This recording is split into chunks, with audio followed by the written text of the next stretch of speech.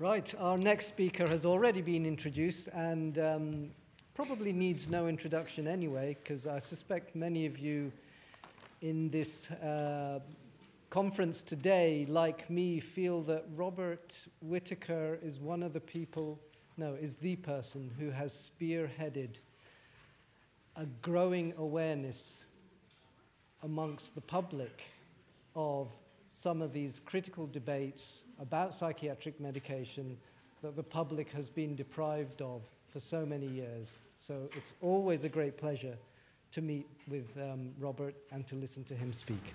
Over to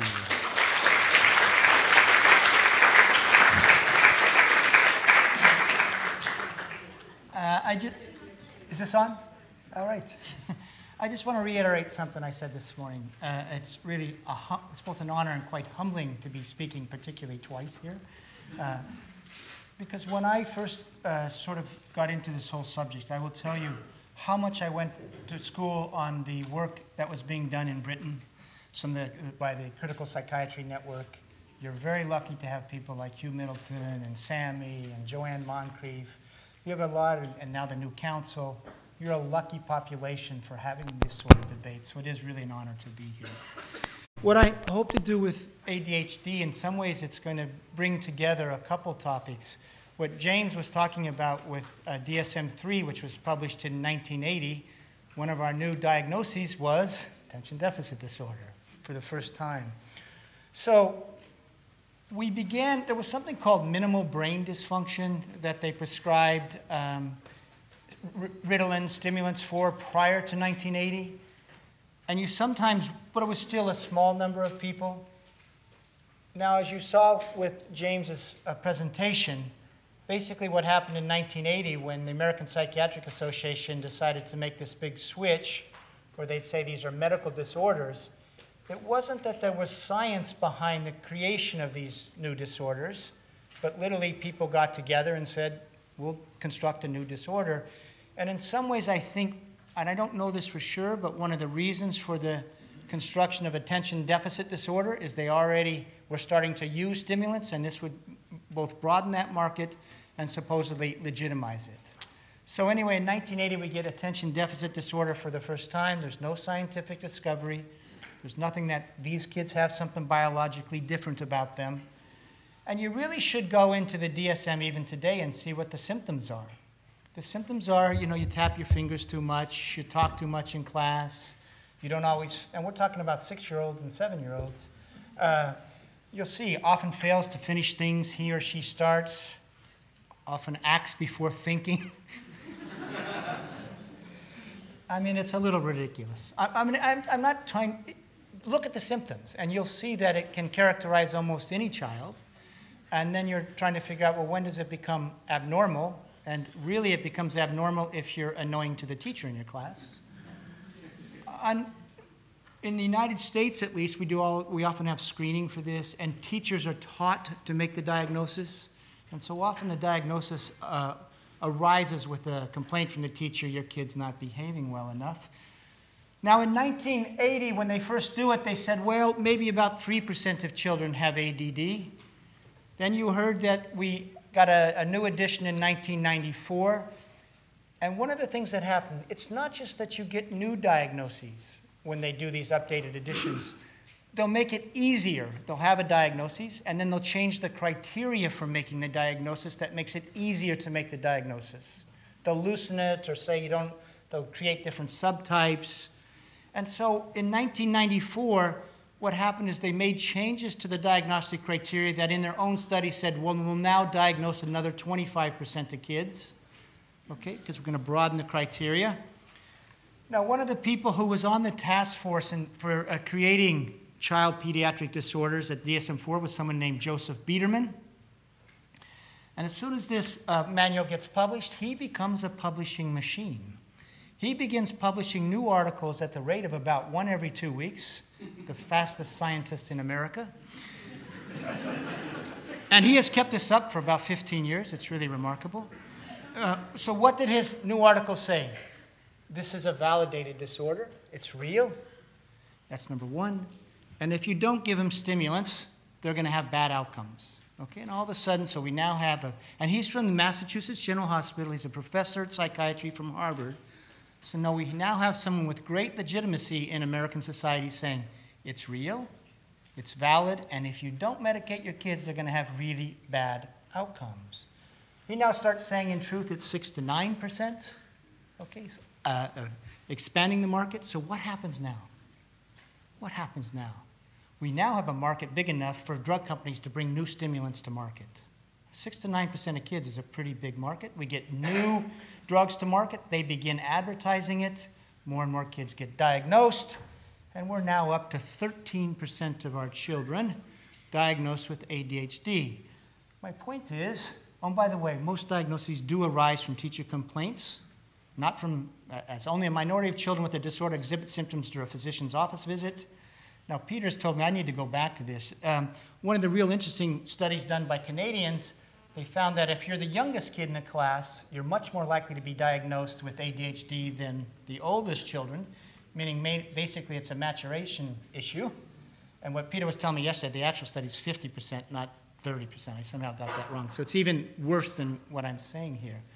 So there's two ways to look at this. Pre-1980, we didn't have it. Now we have 13%. One, if you would talk to ADHD experts, this is a story of progress.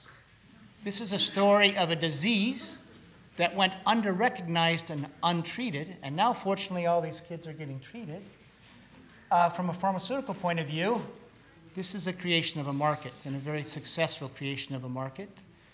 Now, in the 1990s, we were the first country to do this. In the early 1990s, I think Americans were consuming about 95% of the world's production of methylphenidate, which is Ritalin. And many doctors, psychiatrists in other countries said, oh, you crazy Americans, medicating your kids.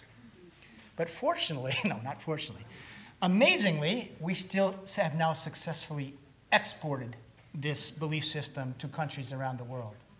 And one of the ways we've exported this is this. If you go to the annual meeting of the American Psychiatric Association, about half the psychiatrists are from other countries. And they go to those meetings with grants from the pharmaceutical companies. They don't pay themselves. And you go to these meetings, and you have a nice breakfast at a symposium sponsored by a manufacturer of a stimulant, or a nice lunch, or a nice dinner. And at these forums, for many, many years, you would have these very famous child psychiatrists give talks from Harvard, Johns Hopkins, Stanford, about how this is a validated disorder and you need to medicate. Now, one of the things is they're presented as scientific symposiums, but of course these people, in fact, are consultants and speakers to the drug companies. And they rehearse their speeches beforehand. Okay?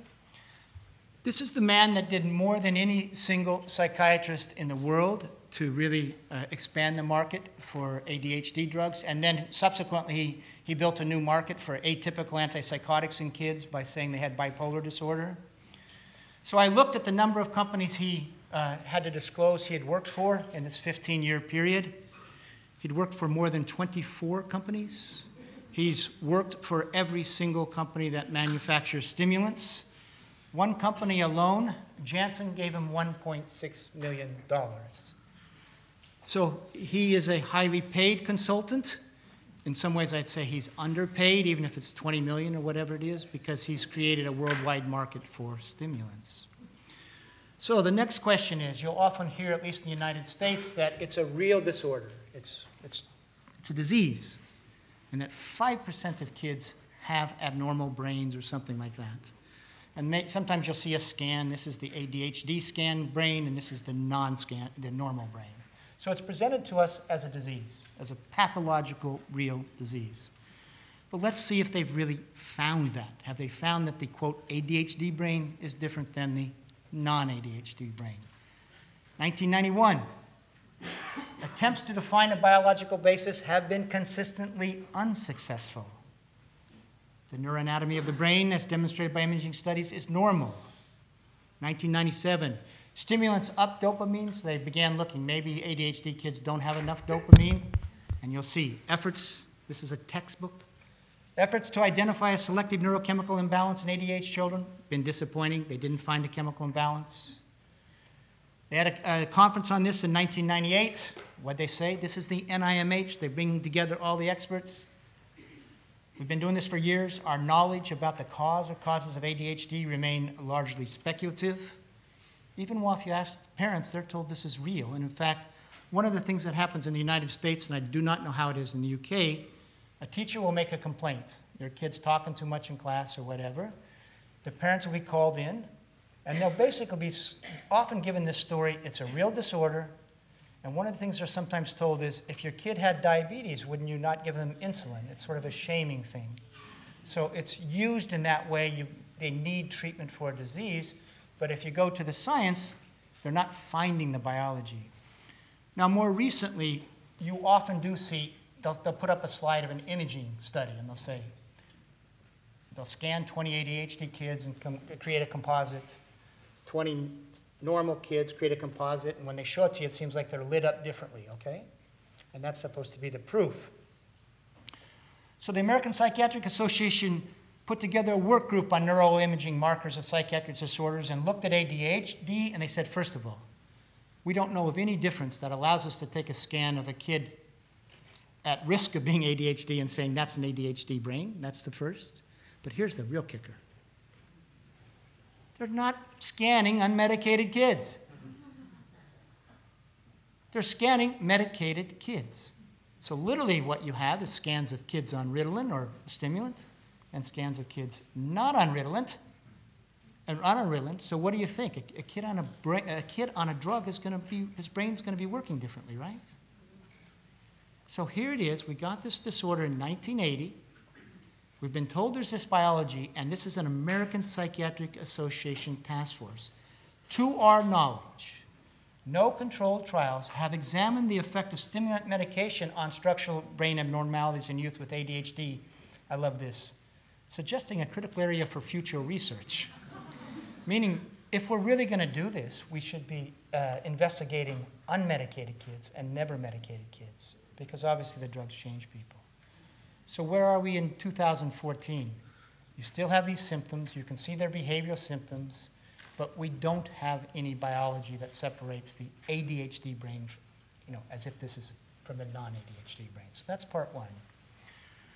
Second, sort of to repeat what we did this morning, we need to ask, how do the drugs act on the brain? And then how does the brain respond to the drug?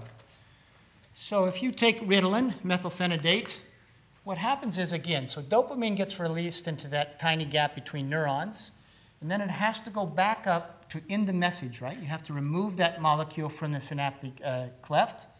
And one of the ways that you remove it is you take that molecule, it goes back up into the presynaptic neuron, all right? That's the normal process. What a stimulant like methylphenidate does, it blocks that reuptake process. So now the dopamine stays longer in that gap between the neurons, and it ups dopaminergic activity. Now, what does cocaine do? Exactly the same thing. And when they had work done by our National Institute of Drug Abuse, they even looked at the potency of methylphenidate versus cocaine, and they blocked this reuptake process with the same potency. The one difference is that cocaine clears the body more quickly than methylphenidate. So actually, methylphenidate is basically long-lasting cocaine. All right? I mean, in terms of the mechanism of action, it's doing the same thing on the brain. And the person you can read on this is named Nora Volkow. You can look at her research. So what we talked about this morning, you have a drug now that ups dopaminergic activity. What's your brain going to do? What's the compensatory adaptation? The presynaptic neurons are going to put out less dopamine than normal for a period of time. It's going to try to dial down its dopaminergic machinery.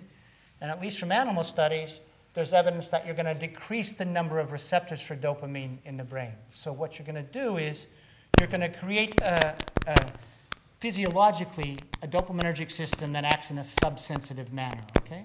And again, you have a drug that acts as an accelerator, your brain's going to put down the brake on that activity. It's trying to maintain its normal functioning, its homeostatic equilibrium.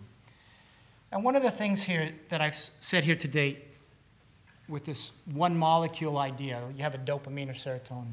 The brain, of course, is much more complex than that. The serotonergic systems interact with dopaminergic systems. So if you really try to identify the changes in the brain of a child going on methylphenidate or a stimulant, it's not just the dopaminergic system that gets changed, you get changes in these other systems as well. So I think you can see at the very least, going on a stimulant for a child is a profound thing. You're going to change that brain. Now, one of the things that, of course, you want to ask in children, so they go on, they have these changes, then they come off Ritalin, say a couple years later, will their brain renormalize? And the answer is we don't know. Okay? But in a study with rats, and rats' brains are different, of course, what they did is they take rats that haven't hit puberty yet, and I think rats hit puberty at about day 45 or something like that. But they put them on methylphenidate at a dosage that's appropriate for the body weight of that rat for 2 weeks. Now they take that rat off methylphenidate, and then they let it grow to an adult rat, and then they sacrifice the rat, and they looked at the density of dopamine receptors in the brain, and they find it's abnormally low. So in other words, at least in the rat model, this receptor density is not normalizing. And you'll see that persisted into adulthood. Okay, now let's go through the evidence for the drugs if we're helping these kids. And by 1995, and this is, I think, pretty true, at least over the short term, a couple weeks, you give a kid a stimulant, it will change his behavior. The kid will move around less, and he'll fidget less, he'll tap his fingers less, he will initiate social interaction less, he'll talk less, that sort of thing. And so on scales for ADHD symptoms, which I still like to think are a scale, how much do I annoy the teacher, they become less, they behave in ways that are seen as better. They cut down this physical activity. You have to ask, of course, is this cut down in physical activity necessarily good for the child? And here's what some psychologists noticed when they were giving stimulants to children in terms of just looking at their behavior. What happened to that child? Not just at the physical movements, but what happened to him? And what do you see? More solitary play. They initiate contact with other children less. Seems to reduce their curiosity about the environment. They often become passive, submissive, and socially withdrawn. And then in this Oxford textbook, I think is 1998, something like that. They look about, so what do stimulants do? They curb hyperactivity by, quote, reducing the number of behavioral responses to your environment. My point to this is this. On scales that measure ADHD symptoms, there's no question that you get a reduction in those ADHD symptoms over the short term, but you still have to ask, is that good for the child in this global way? And this is a different way of answering that same question. Is it better that the child has a reduced curiosity, becomes more socially withdrawn, et cetera? And one of the things that I think happens in clinical drug trials when they say efficacy, you say there's some sort of objective proof that has been obtained. But of course, scales have subjective values in them, especially when you're talking about behavior. How about, do they improve academic achievement? There is some sense that the kids will focus better on sort of routine activities like doing arithmetic problems, at least over the short term. But reasoning, problem solving, and learning, no. Vocabulary, reading, math, well, even math. A reduction in commitment of the sort that would seem critical for learning, an improvement in classroom manageability rather than academic performance. So again, initially, they were not finding that this was helping kids in the classroom. All right? Now, by 1994, we had been using these drugs for almost 20 years, but we had the diagnosis for 14 years, and you can go to the American Psychiatric Association textbook, and they said, what have we learned now about how this affects kids over longer periods of time? Does it help that 7-year-old become a successful 20-year-old, or that 9-year-old becoming a successful college student? And you say at this time, we do not have evidence that they produce improvements in aggressivity, conduct disorder, criminality, education achievement, job functioning, marital relationships, or long-term adjustments. So 14 years in, no evidence we're helping that kid long-term.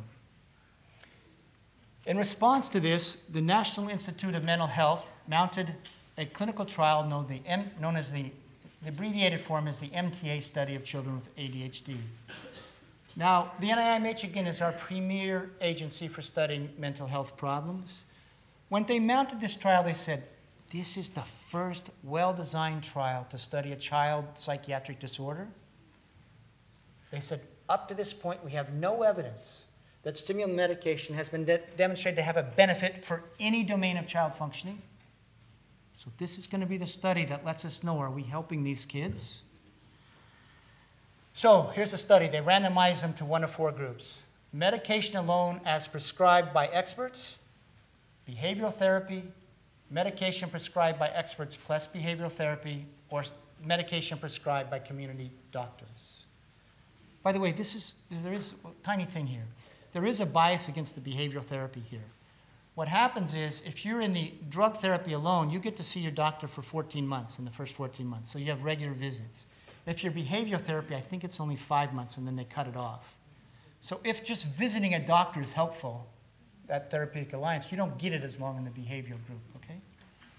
Anyway, at the end of 14 months, what do they report?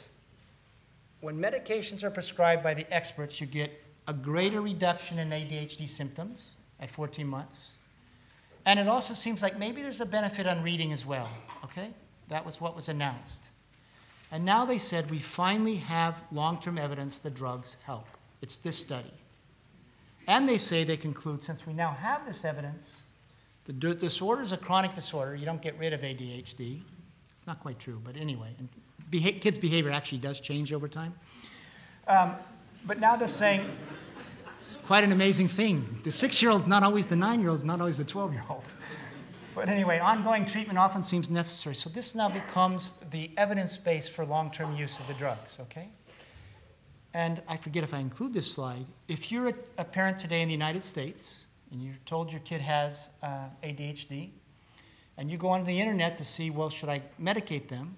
One of the places you'll land is on a website put together by the American Academy of Child and Adolescent Psychiatry. In other words, our most famous child psychiatrists. And they will quote this study result to say, this is how we know the drugs provide a long-term benefit. But this is not the end of the study. The study continues. It's going to continue 3 years, 6 years, 8 years. Now, after this, it's just going to be a naturalistic study. If you've been on meds, you can come off. If you've been on behavior, you can go on. And now they're just going to see how you do on meds long-term, okay? This finding is what happened after 36 months. By the way, you will not find this finding in the abstract, but if you read carefully, when they compare medicated and unmedicated patients, here's what you will find, and I'll let you read it.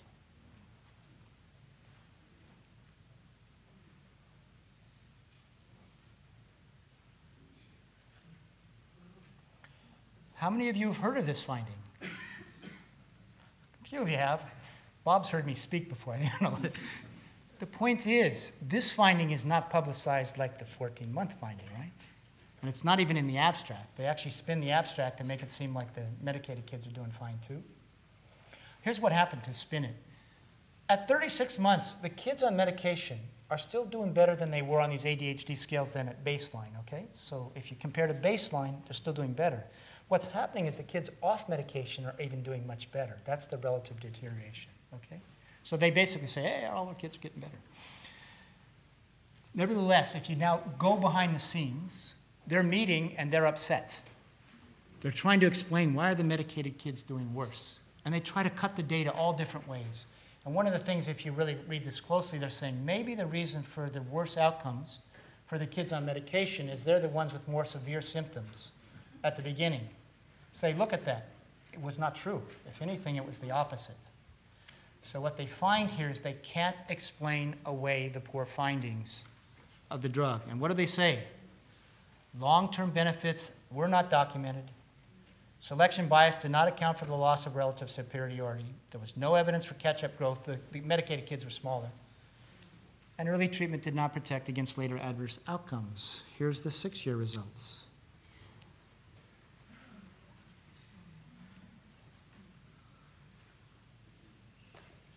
We're talking about kids here, right? We're talking about kids. By the way, no kid gives informed consent. Informed consent is supposed to be at the heart of medicine.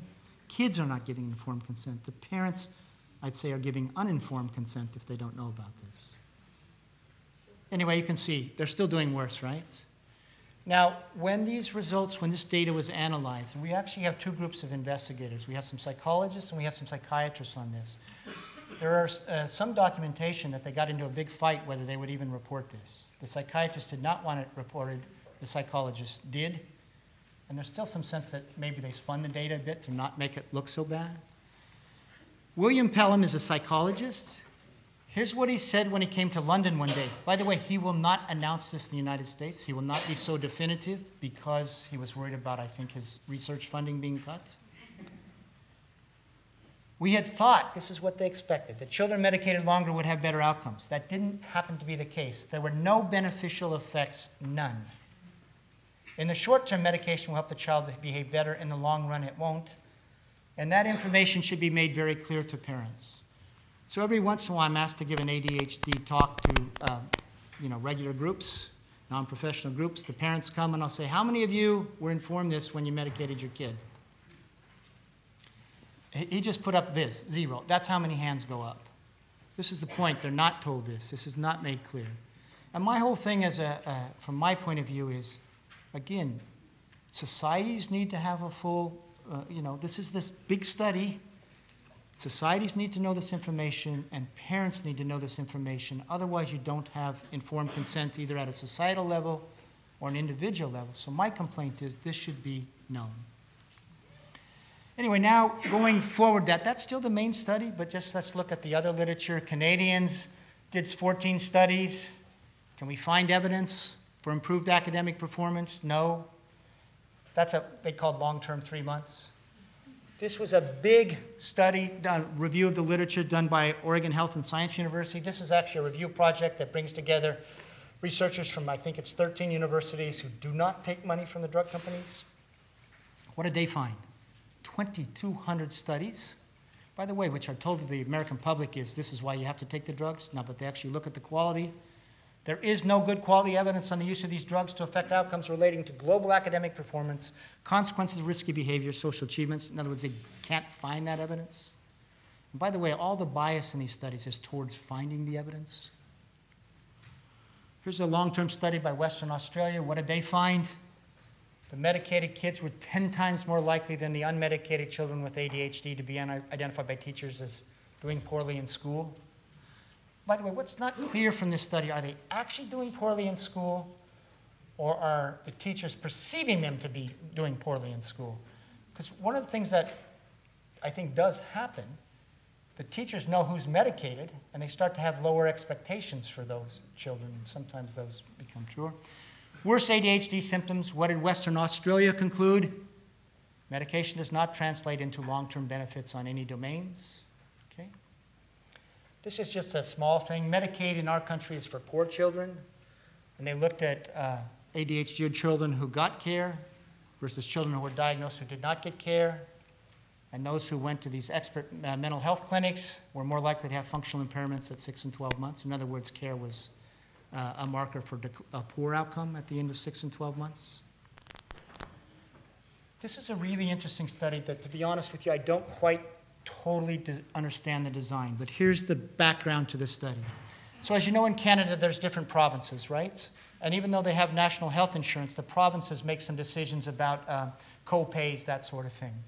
And in the mid-90s, Quebec passed a law where there was, I think, no co-pays. So as a result of that change in policy, all of a sudden you saw the use of stimulant medications go up in Quebec related to the other provinces. And so they thought, okay, we now have an isolated variable. Will this be a good thing that more kids are getting diagnosed for the society as a whole, or a bad thing? And what you can see, as you can read, it led to more problems. So increased access to stimulants led to more problems in that society among its kids. You'll see medication associated with increases in unhappiness, deterioration in relationship with parents, more emotional and social effects among the girls, etc. We find that increases in medication use are associated with increases in the probability that boys drop out of school, and with marginal increases in the probability that girls have ever been diagnosed with a mental or emotional disorder. Again, it's a negative, a different type of study, but as the society adopted this, it led to negative outcomes. Now, who's Alan Sroufe? These are psychologists that began investigating minimal brain dysfunction and what became attention deficit disorder back in the 70s. He's been doing it for 40 years.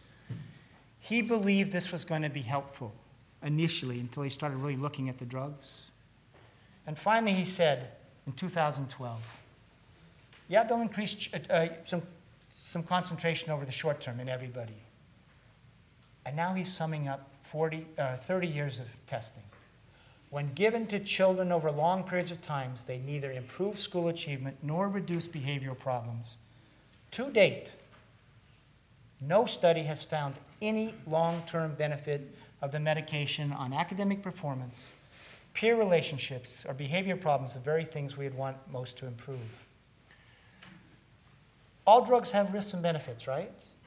We're looking at the benefit side, and we're looking to see this very key question. Does getting diagnosed and getting treated with stimulants, does it help the children over the long term grow up and thrive?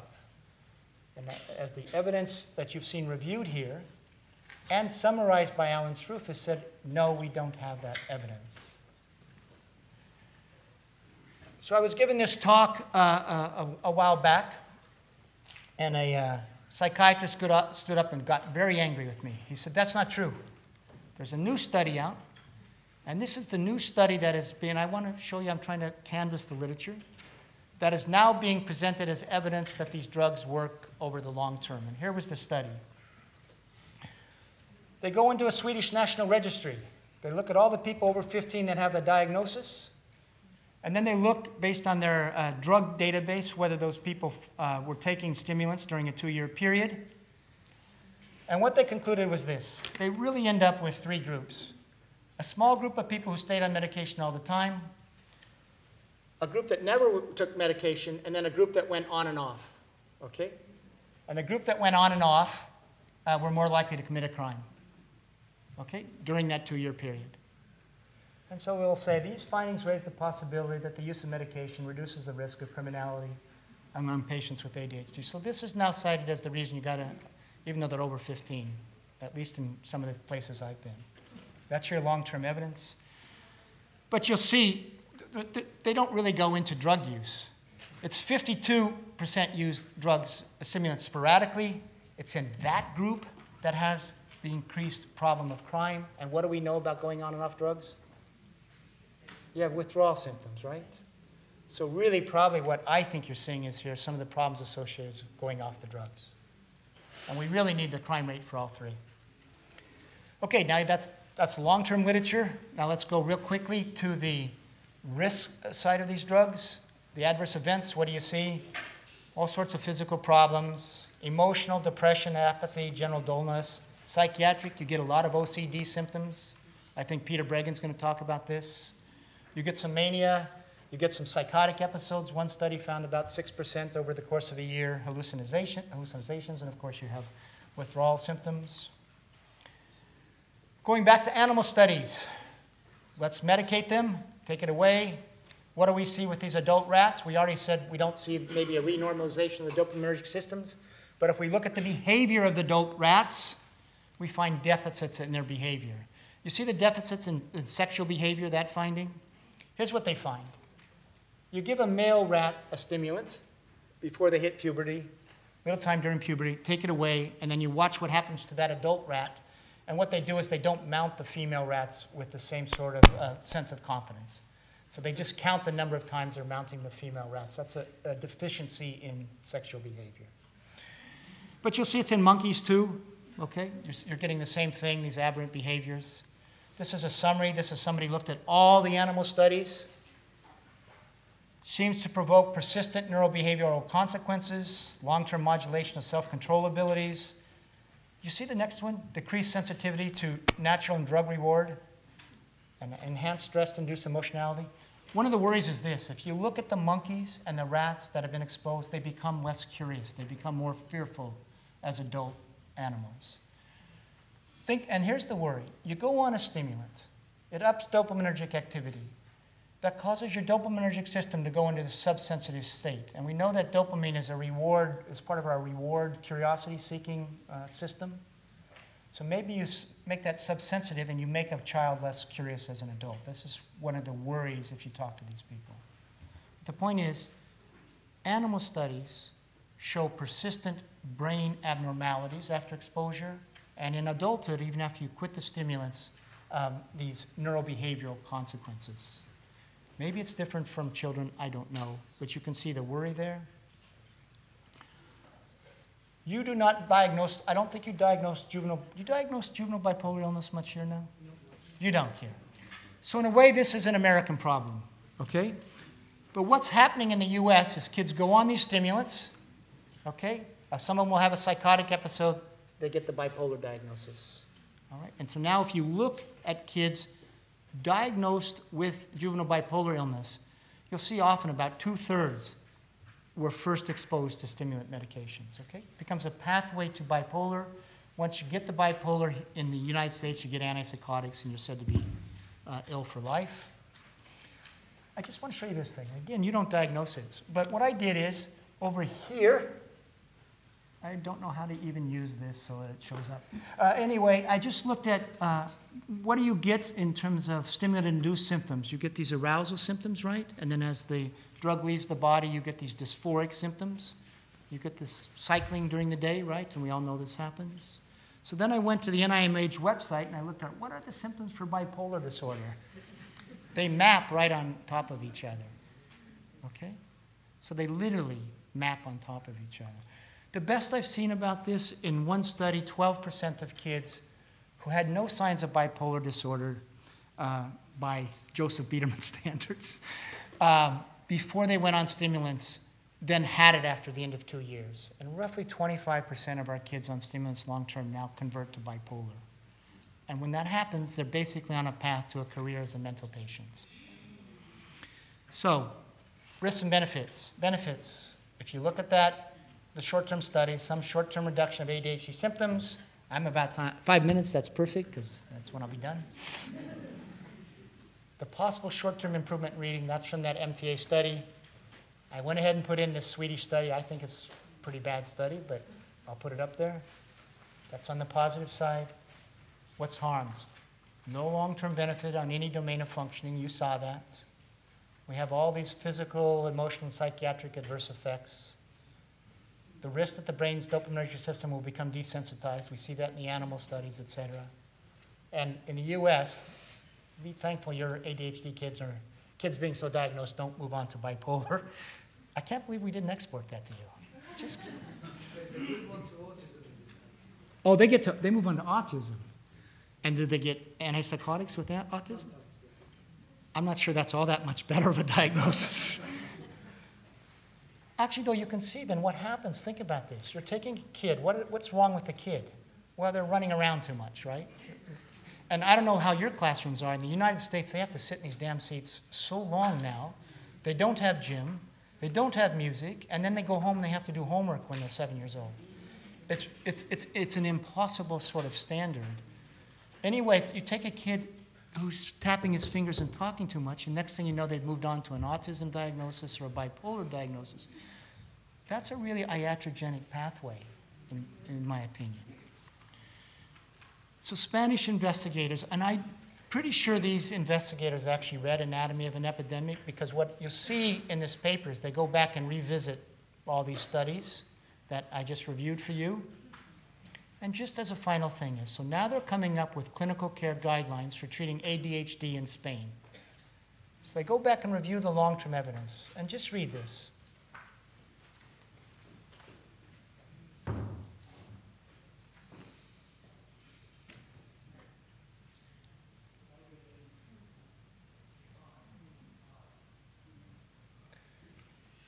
In my opinion, this is an evidence-based conclusion. Tools of last resort in a small number of cases and limited in short periods of time. And in the United States, we have about 10% of our kids, as far as I can tell, on medications now for ADHD, 13% diagnosed. And last thing here is this. This fits with what James was talking about, abnormalizing the normal. I recently spoke to admissions counselors for small liberal arts colleges in New England. And I asked them, how many of your kids now arrive at college with a diagnosis and a prescription? So these are 19-year-old kids in the United States, more or less. Any guesses? No, 85. How much? 85%. 55. 85. Good God. Okay, it's appalling, but it's not that appalling. 12%. Okay, 12 would be appalling, but it's around 28 now. Okay, and we have about 50% of our college kids who now access mental health services during college, which means they've been taught to not be resilient and to see themselves as having a mental problem. Final thing is this, going back to disability data. I went over my 5 minutes, didn't I? Okay.